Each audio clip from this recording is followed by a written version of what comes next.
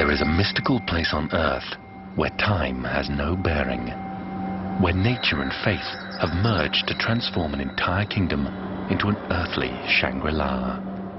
The place is a living Eden called Bhutan.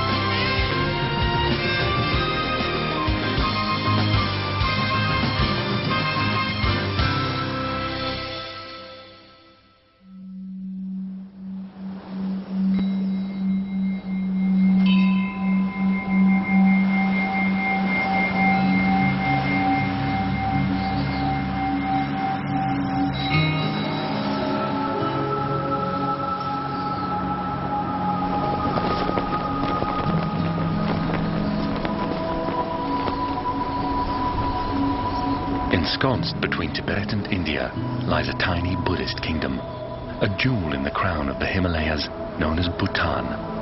Its people call it Drukyul, the land of the Thunder Dragon. It is believed that protective gods and vengeful demons make their homes in towering, virgin peaks which reach 7,500 meters into the sky.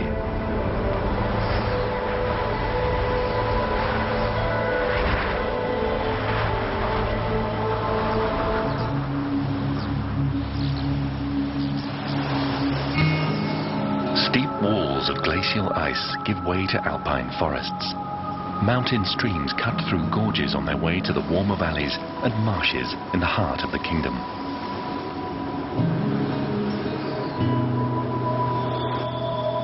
Here, like ancient hanging gardens, one landscape drops into the next before transforming once again, and finally descending to the untamed jungles and sun-kissed grasslands of the southern plains.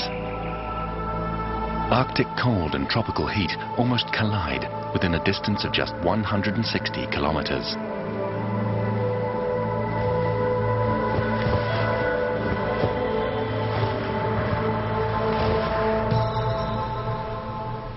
Its richness and diversity combine with the teachings of ancient religious philosophy to make Bhutan unique. Buddhism reached Bhutan by the 9th century, and its legacy has imbued itself throughout the kingdom, not only as a religion, but as a way of life. It has cultivated a widespread appreciation for the beauty of the natural world in every size, shape, and color.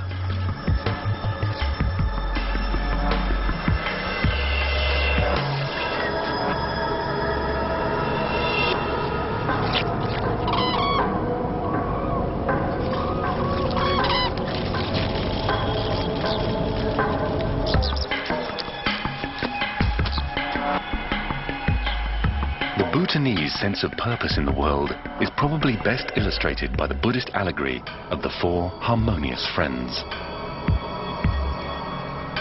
Every Bhutanese man, woman, and child knows it by heart.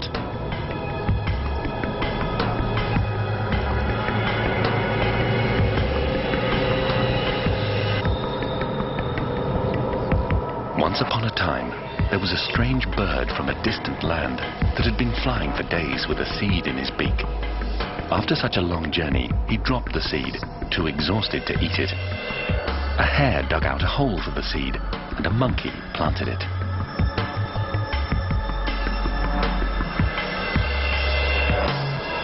An elephant then stood over the young seedling, watering it and protecting it from the midday sun.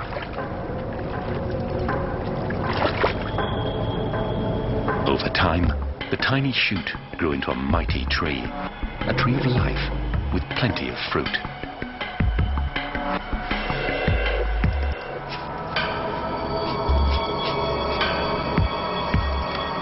It's an idea of harmony that resonates across a land where myth and legend cannot be separated from the landscape itself.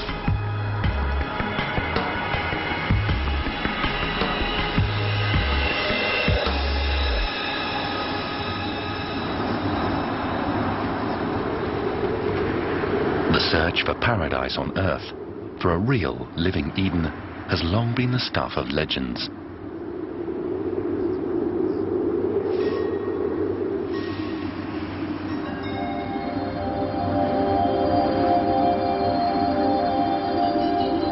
When 17th century missionaries returned from the East, they told fascinating tales of a mythic Eden, a place of enlightenment, peace, and a carefree existence hidden deep within the Himalayas. They called this magical Eden Shangrila. Buddhists have another name for this place of peace. They call it Shambhala. They believe that such a state exists somewhere in the Himalayas, but only those who achieve enlightenment will find it. During the summer months, blue sheep called barul graze on the steep slopes to the north of the kingdom.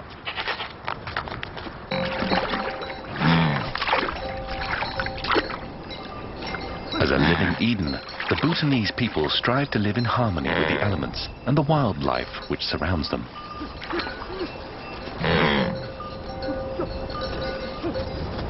Yaks, belonging to nomadic herdsmen, fatten up on the lush summer pastures.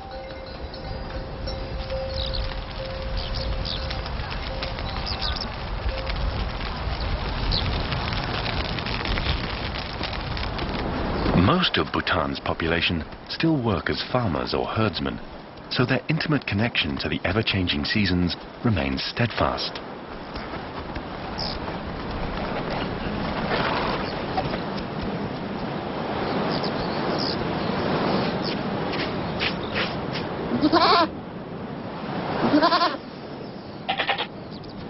Herds of up to 200 barul spread fearlessly across the alpine slopes. In Bhutan, hunting is strictly forbidden by both law and religion.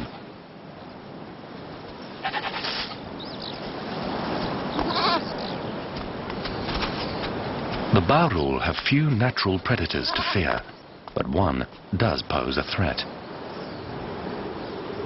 Because of scarceness of food and the harshness of these high-altitude slopes, it is rarely seen. Even so, in order to survive, it must eat 20 or 30 barul annually.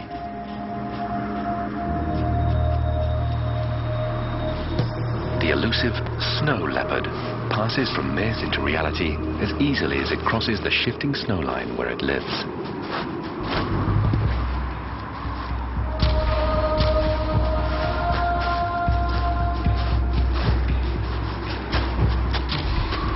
Distinctive markings and spectacular long tail are unmistakable, but its eerie, almost human mating call has been mistaken for the cry of another legendary inhabitant of these mountains, the Mige, the abominable snowman.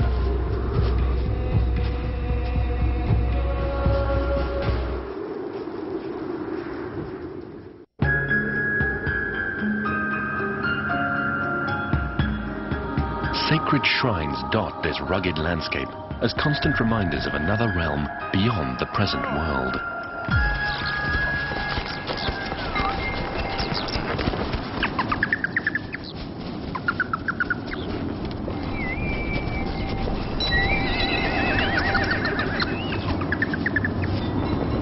Even in the most remote corners of Bhutan, evidence of the Buddhist faith is ever present. In isolated monasteries, in places of pilgrimage and prayer, and in shrines dedicated to the sanctity of all life. In Bhutan, the raven is the incarnation of the protective deity Yeshi Gonpo, and to hurt or kill a raven is a serious crime.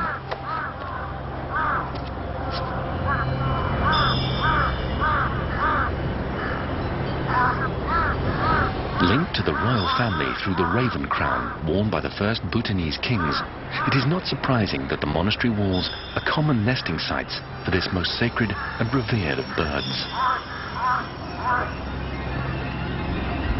The Buddhist reverence for life extends beyond individual creatures to the natural elements. Fire,